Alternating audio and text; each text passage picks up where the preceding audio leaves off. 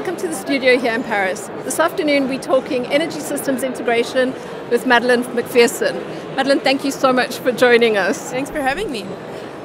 Perhaps the most important question, what is energy systems integration?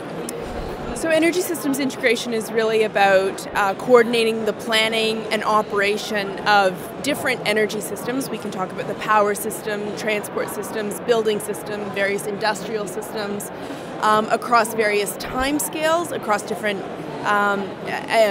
vectors.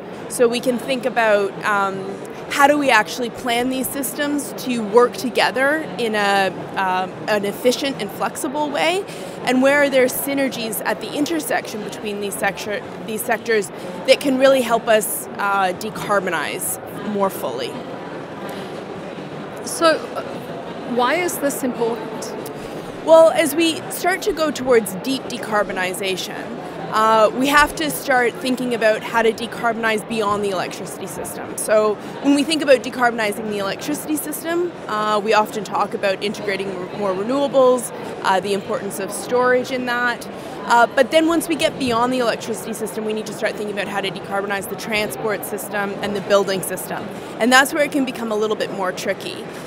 So electric vehicles are a really good example of one of these technologies that can help decarbonize the transport system in that case, but really requires the cooperation with the electricity system. So how do we plan and operate those two systems together to really achieve deep decarbonization cuts?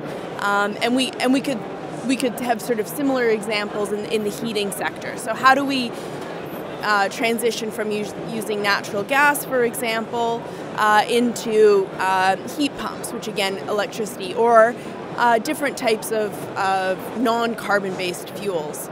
So we start to again look at a really tight coupling between the building system or the heating system and the electricity system.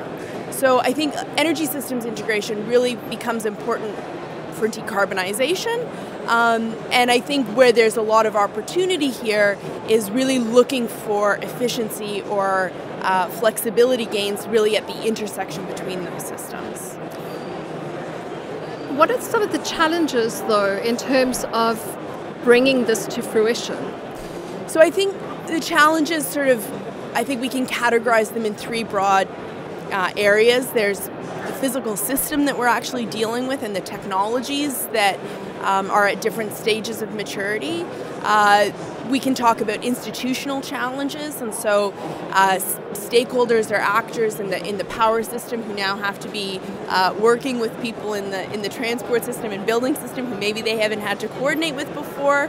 And we can have a sort of similar conversation about different levels of government as well, from the municipal to the provincial to the federal, because, for example, transport systems, at least in the Canadian context, are often conversations that municipalities will have. The electricity system is something that is planned and operated at the provincial level, and then we have federal carbon targets. So now we need those three levels of government to be talking with one another.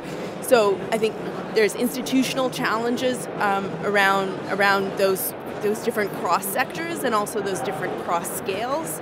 And then we can also talk about societal challenges. So when we're talking about electric vehicles, for example, adoption rates for different electric vehicles, or demand response, asking people to change their behavior, really comes down to a societal question. So how do we ask society, or how can society contribute also to the transition? So really, I think the challenges, depending on who you talk to, really stem across a number of those different areas.